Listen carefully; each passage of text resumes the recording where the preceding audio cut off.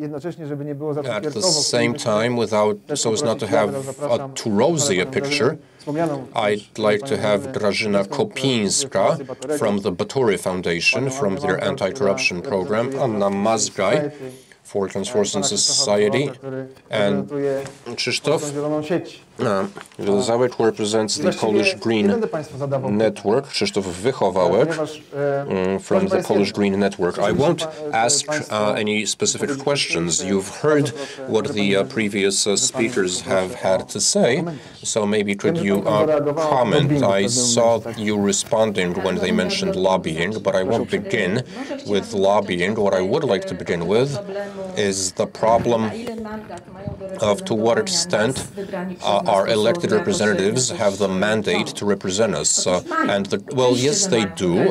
We elected them, we voted for them. It's a democracy we're living in, but it's a different problem whether in their 4-year term they're to be shut up in an ivory tower and rely only on their decisions, on what they know. We believe that they should continue listening to the people. They should ask us what we think on this or that issue. But when citizens send spam to members of parliament, this is an allusion to a recent event in Poland. Well, yes, that can be a problem, but just don't send spam to politicians. If you have anything to say, if you want to write to a politician, email a politician, then make it substantive.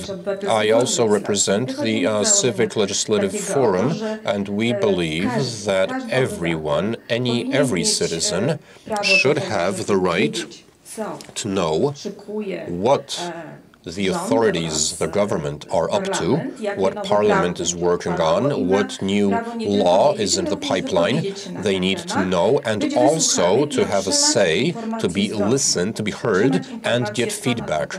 They have the right to know what decision makers think about what citizens say. So the best way to hold these universal consultations is an e-platform. Yes, you've seen it. I saw that e-platform that's developing or will be launched at the Ministry of the Economy. Is a very interesting tool, and I'm very happy that it's been launched. I hope all of us will use it once it's up, including civil servants, of course, officials. The main advantage for me, as I see it, besides everybody who logs in, giving everybody the opportunity to say what they think, we will, in a transparent way, see what revisions are adopted, what amendments are adopted, and by whom. So you can, the traceability of legislation, which is something that we've been calling for a long time. So that's a step in the right direction. And as Paweł said, as you said at the beginning, this is a pilot project that's being launched exclusively at the Ministry of the Economy. It will apply to acts of law developed, drafted at the Ministry of the Economy. Whether this will be implemented by all ministries and when, that's a fundamental question. But what if the government changes? What if the next government has a different idea? What if the next government won't want to pursue this? And I want to point out, or go back to what you've said already, the question of consulting acts of law in Poland is regulated at a very low level.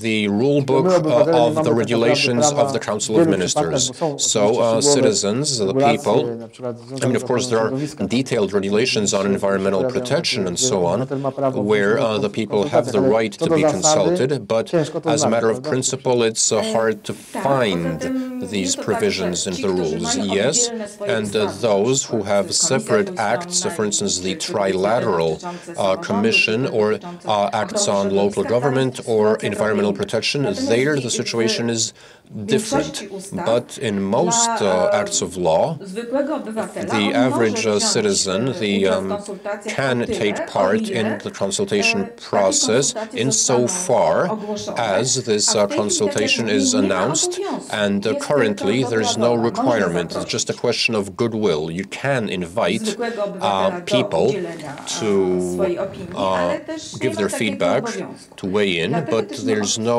requirement to do so. So for years now, we've been calling to make these regulations, these facts, on the manner of conducting consultation on legislation. These ought to be made statutory.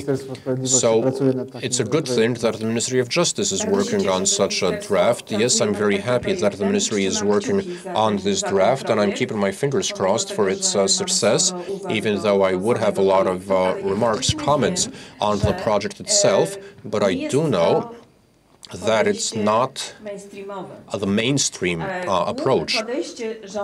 The government generally tends to the rule books of the rulebook of the Council of Ministers. It's seen as sufficient, but I mean it's excessive control, perhaps. I mean, I suppose if I could comment. But let me just put in, Article 4 of the Constitution does say that the people, the nation, has the power, and that's, yes, so that's why it's worth listening to the people. I don't know if I'll be able to add anything later on. Let me just say, refer to one thing that was mentioned at the beginning of this conference, namely the Open Government Partnership. The Batory Foundation, along with a dozen other organizations, has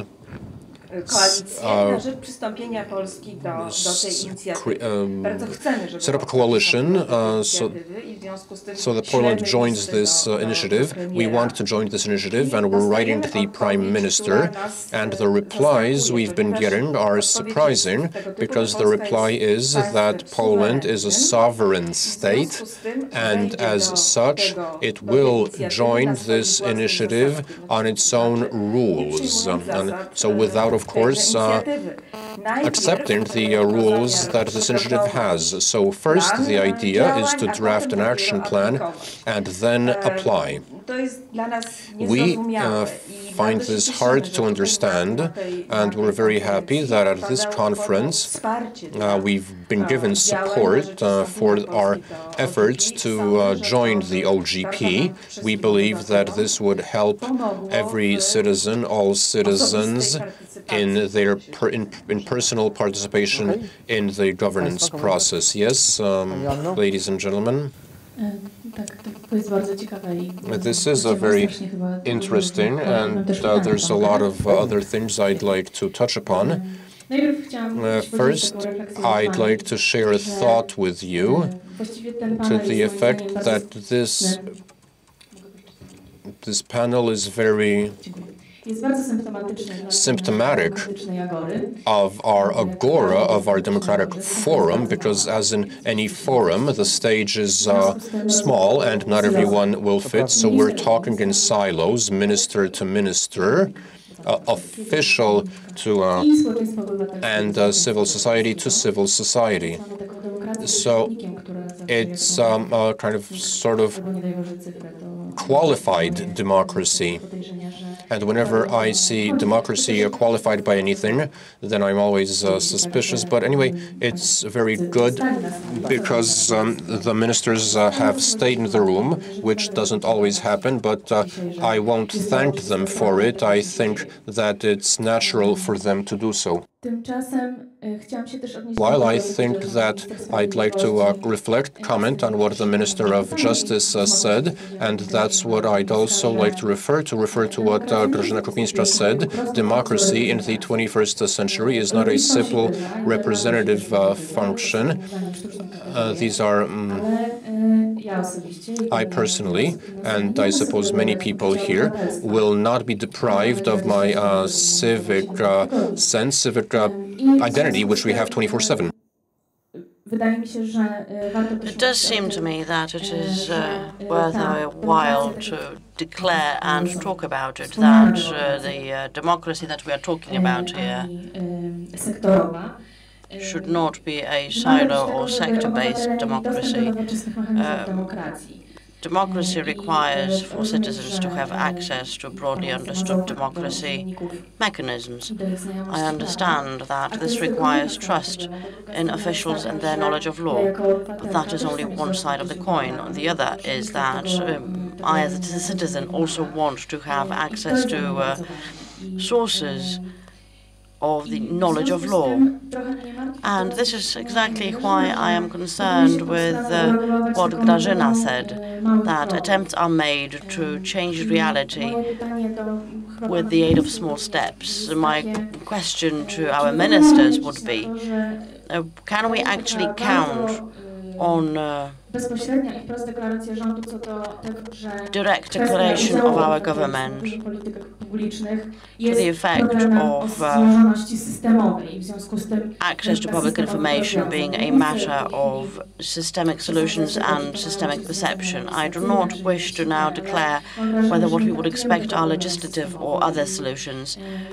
We are not, however, I believe that, however, at this point, however, we are not talking about any kind of systemic solutions at all. The Better Regulations Programme, as I see it, also encourages officials to use it, and that is not a systemic solution at all, also given the fact that Polish democracy is indeed based on silos.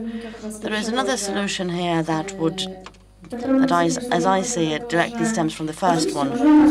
The problem is complex. We may indeed perceive social consultations as described by Minister Gowin, that it is the entire, simply a part of a whole. Nevertheless, I would like to understand whether we are traveling in the sound direction. I really liked a metaphor used by Edwin Bendyk, who said that rebel management is also the role and function of the state. Indeed, I have the right of disliking something I see in public space. So, you can manage rebel in a manner typical for actors, a last of the minute and fly by your seat kind of thing, but you can also manage rebel in a much better and more organized fashion. So, well, do you mean the divide and rule kind of approach? Well, ultimately, that choice lies with central administration and our officials. It is for them to choose whether we should apply the divide and rule principle or whether we shall be much more systematic and systematized about it. I have a question to Minister Haładyj, being a person specializing in the topic. Does he at all see a possibility of reversing that kind of rhetoric? Do we actually have a chance of talking to one another? I don't think that social consultations ought to be seen as a not very useful topic. What we need here is a very modern way of perceiving the world. But democracy goes beyond voting every 4 years. And the final matter I would like to touch upon at this point, we are talking about mechanisms and democracy here. We have also been talking throughout the day about personalized democracy. I would like to, I know that it is not only my question, I would also want to ask Minister Gowin how he sees democracy. I know that is not only my question. Well, I understand that you're fighting for, democracy. Well, with regard to social consultations, I have tremendous expectations. I have tremendous expectations of that portal. I have not seen that portal, the Better Regulations portal, yet. Nevertheless, I hope that it shall improve the opportunities for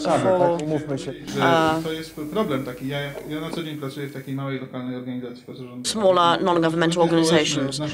A small NGO is my daily bread, and from our viewpoint, social consultations are nothing but a formality. As an ecological organization, we receive a variety of documents from the Ministry of Environment, and we are asked by the Ministry to provide comments there too within the span of 5 to 7 days, which we do not do because it doesn't make any sense. And the voice of such organizations as ours is, a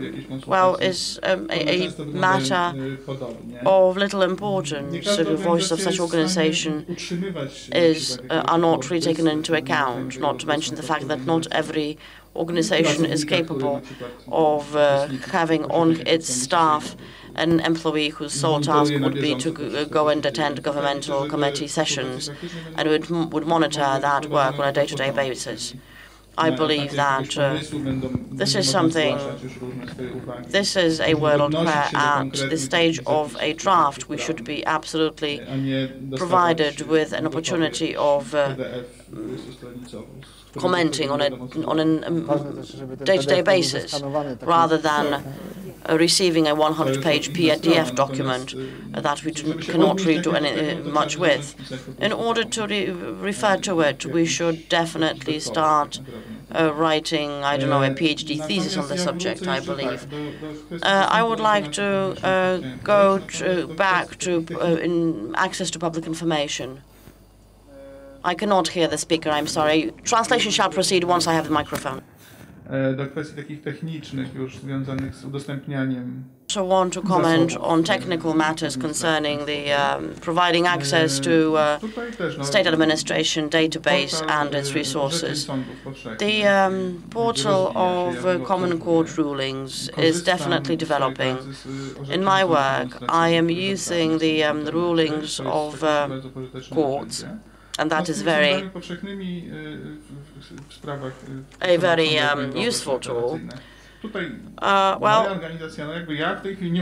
With regard to my organization, I do not yet know what I could use that what I could use that for. I understand that, however, that there are a variety of organizations that could use such documents. In Poland, we do not have a law of precedent.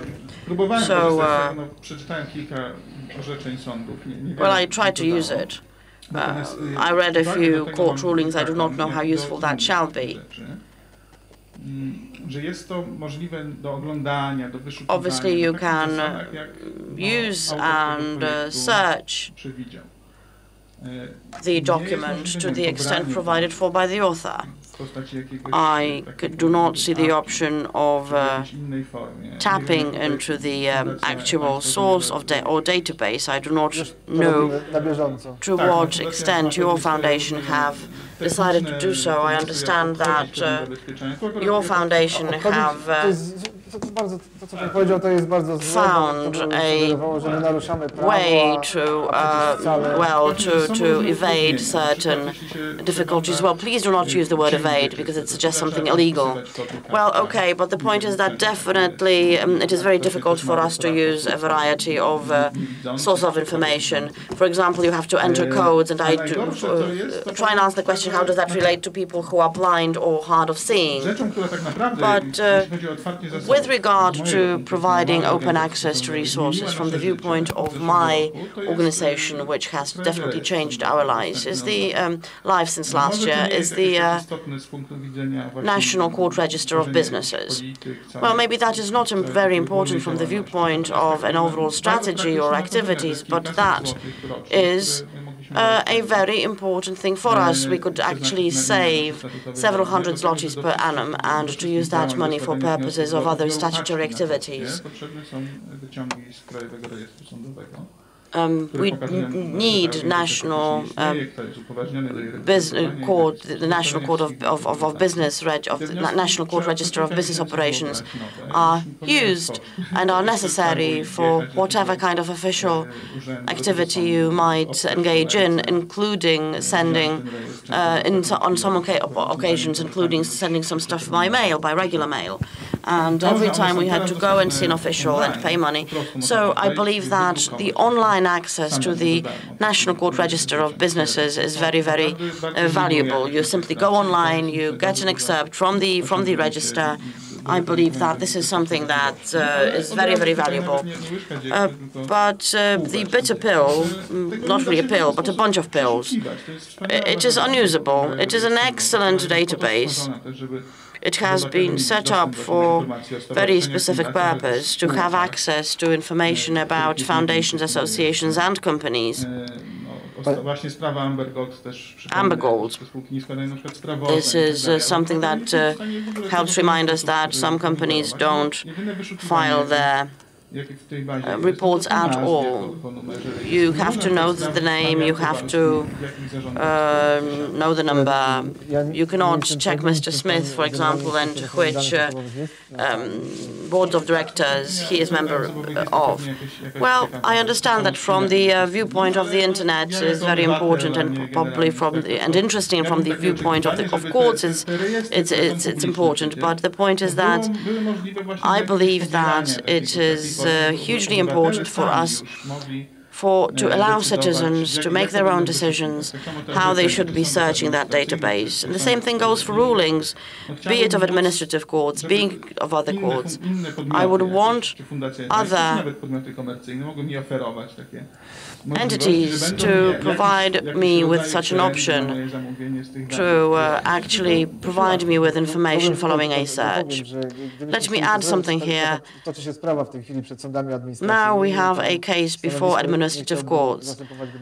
I do not wish to act for the general inspector, who would be much better at doing it. His position has been made part of administrative decisions, then also made part of an assessment system. But you have to understand that the information responsibility is identical for all citizens and for all companies. In order to actually conform to that responsibility, every company would have to spend 1 to 3 million zlotys, which ultimately means that from the financial viewpoint that does not pay. Now, were we to adopt and agree that something that is formally open, well, there is no such thing as a formal openness, but once we decided to talk about it, we could stop and think about it, and then we could ask the question whether I should also, I have the duty of notifying a lobbyist forming part of the, or who has been registered with the National Register of Lobbyists, that his or her data are now being processed. But can a lobbyist expect of me that if that lobbyist is going to be willing to do so,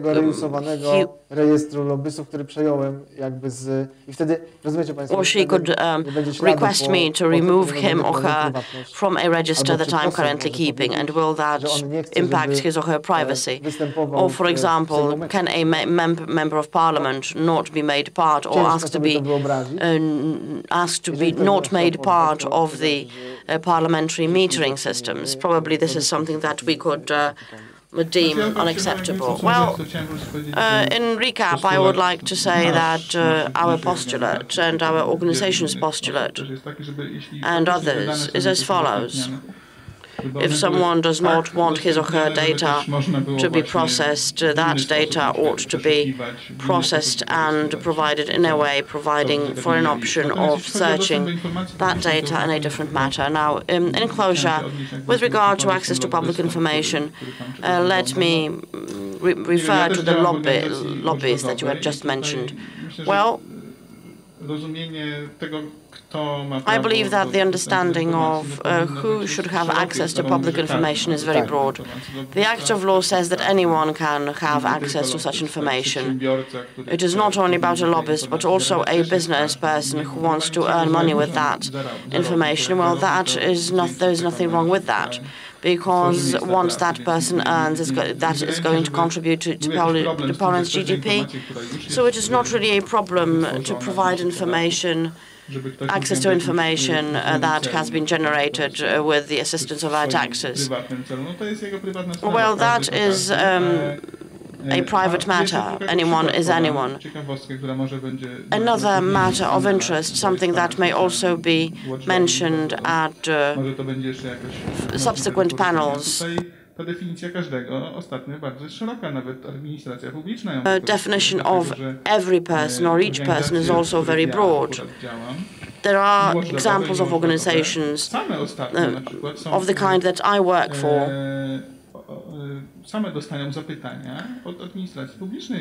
and those organizations themselves receive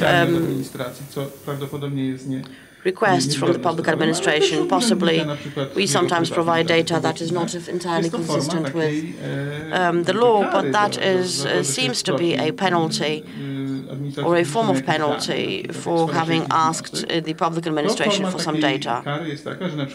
Once we file for information, then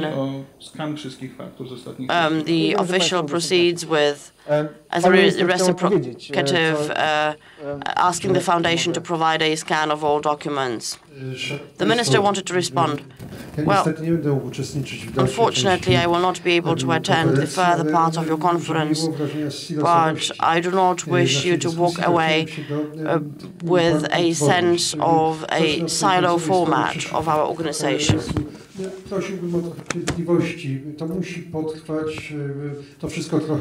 With regard to the system itself, please be patient. Everything costs money. With regard to the overall system, we are definitely going to set up a search engine for the court business register of businesses. We are open to consultations.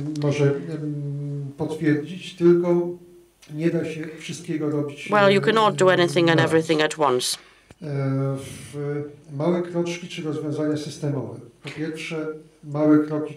Well, small steps or systemic solutions.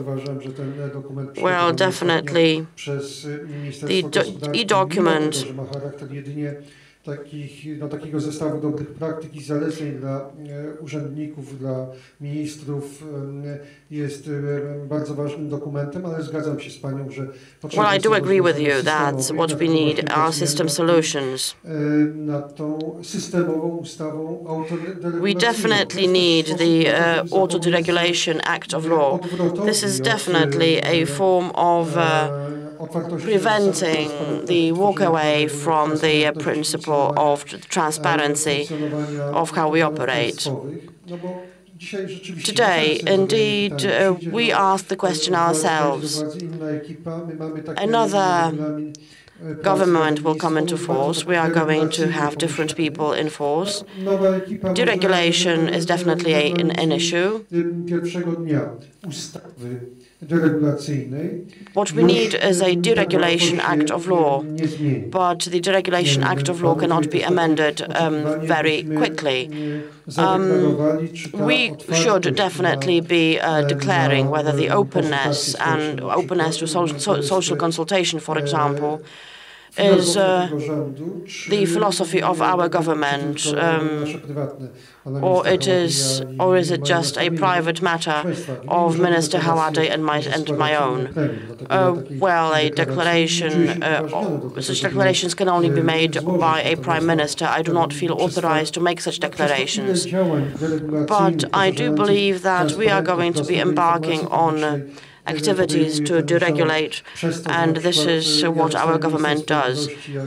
Thanks to the fact that I have become the Minister of Justice, as the Prime Minister had justified, well, the Prime Minister had said it publicly that he appointed me Minister of Justice because I am privately a deregulation freak. So this government definitely has deregulation intentions. Ms. Kopińska said that what is now being done is not representative for the government mainstream. Definitely our rationale is complex. Together with the minister, with my advisor, Minister Barszcz, we have decided to establish or to set up a catch-22, which shall say that the Prime Minister can do anything and everything possible. This has to be said explicitly that it is the ultima ratio rather than prima ratio. The Prime Minister, not only this Prime Minister, but any other Prime Minister, if walking away from legislative principles, will have to be absolutely aware that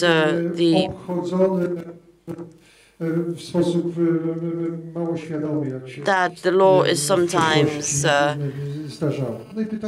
that the gaps in the law are identified in a variety of manners. This would require... I do not wish to become depersonalized, but Ms. Kopińska already told you that it is not sufficient to be elected. It is, you have to then consult your decisions.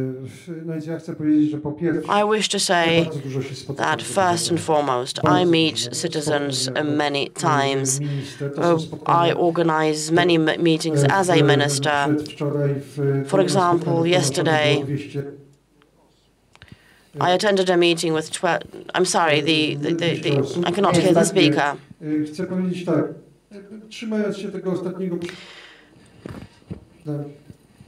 Translation shall proceed once I can hear the speaker. Nie słychać. Domyślam się, że pani pytanie miało związek z ostatnim głosowaniem. I understand that